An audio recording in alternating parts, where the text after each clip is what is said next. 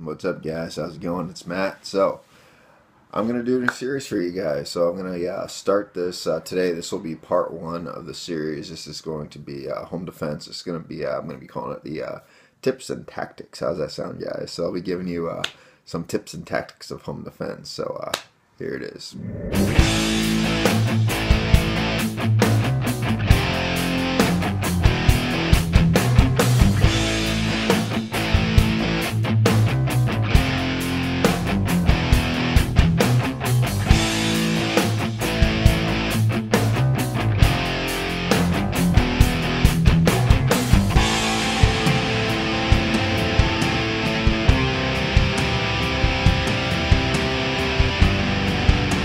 So I'm basically taking my military background and training, and I'm applying that to real world defense situations and scenarios that you should probably think about, and giving you a few tools and tips. And I actually started the series a while ago on Facebook, but I did it through live videos, so I can't actually pull those videos up and bring them to you. So what I'm going to do here is I'm actually going to do this as a straight up YouTube series.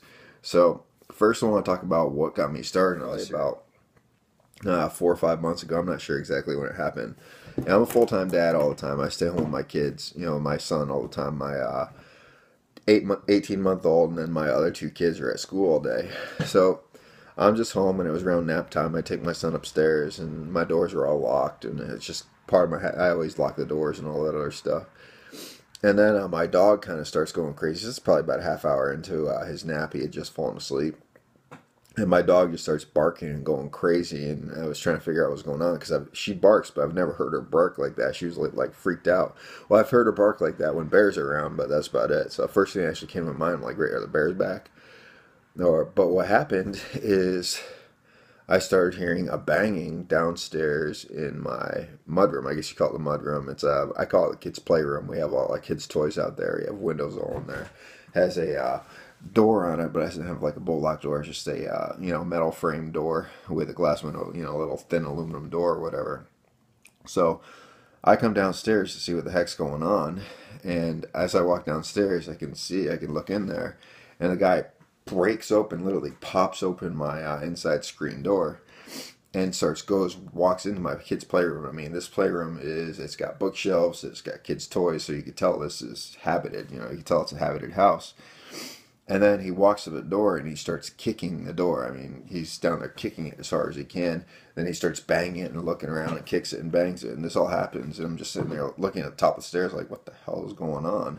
And he starts kicking harder and harder. Then I go downstairs. I'm holding my son, I go downstairs and I take a look, and he looked at me like, oh, the look in his face was like, oh, someone's here, And there's this Hispanic guy, and he didn't speak. I don't know if he spoke any English or if he's just pretending he didn't. But I basically told him, I said, what are you doing? I use bad words, but I'm not going to do that because YouTube is censoring everything now. So I used some bad words saying, what the are you doing in my house? And he says, and I'm like, what the are you doing in my house? And I just shouted it through the door. And he just kept going, and he kept going, like he didn't understand. I'm like, you are in my house. You need to get out of my house. And then he got this look on his face that was really aggressive and almost kind of scary. I'm a Marine, guys, and I see this, and I was taught how to look at body language. I had my M&P on me at the time, my M&P 40. My SIG was actually, recovering. That paint was curing. I had just done a paint job on it.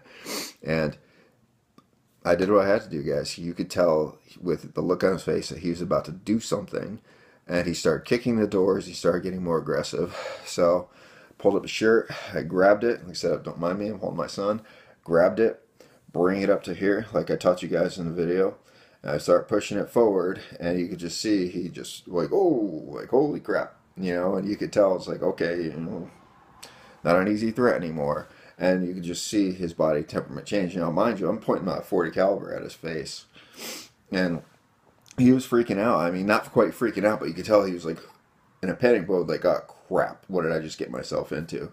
It's like, I'm just here for the sign. I was calling the number on the sign, and I gotta go, have a good day. And he walked out.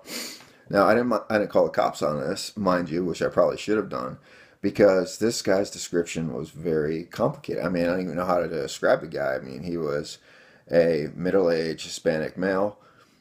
You know, he had a hood on, and I'm just like, in my area of the town, there's a good amount of people that are like that. So I'm like, okay, what am I supposed to do with this guy? But here's the thing, guys. He had no car. There was no car on either side. And I live on a main road. We have a parking spot over there, but we actually park in a park next to us because we're allowed to. And there was no cars. He had no one around him, no car waiting on the side of the road, no cars on the side.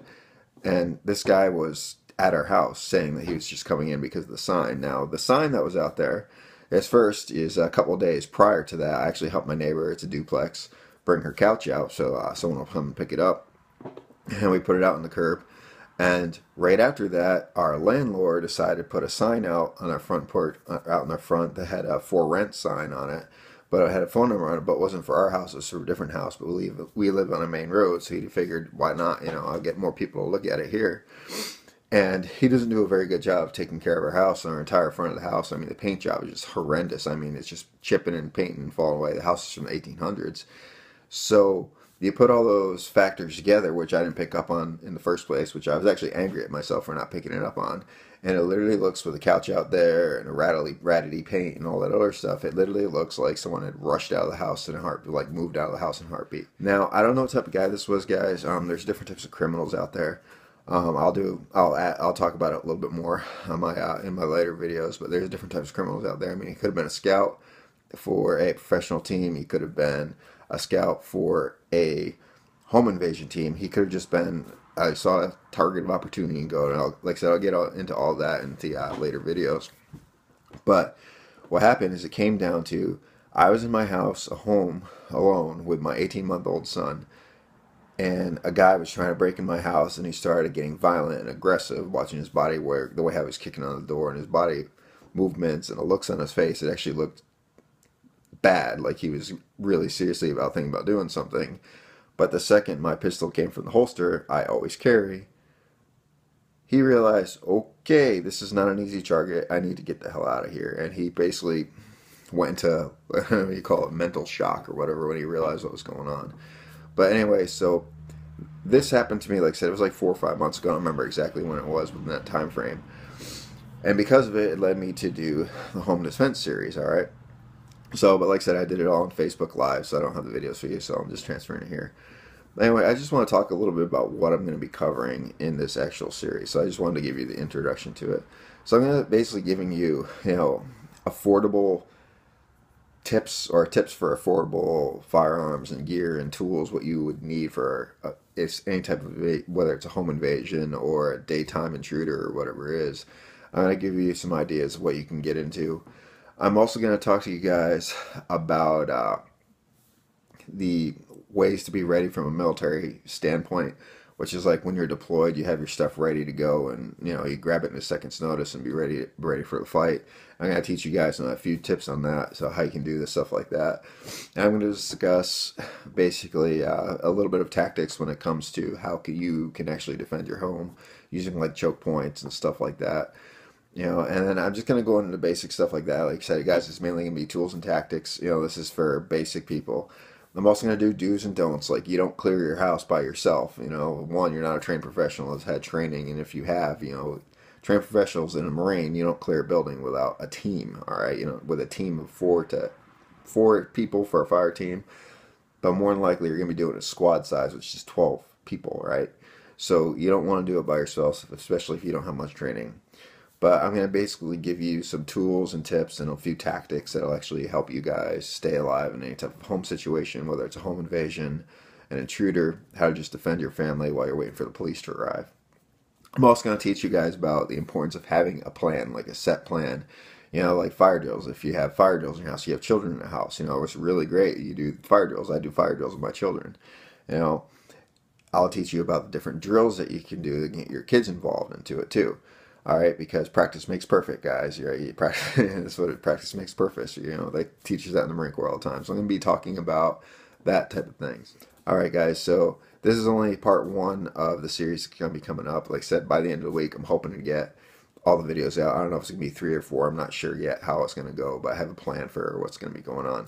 But anyway, guys, if you like this video, like, share, subscribe. Tell your friends about me, please. All right.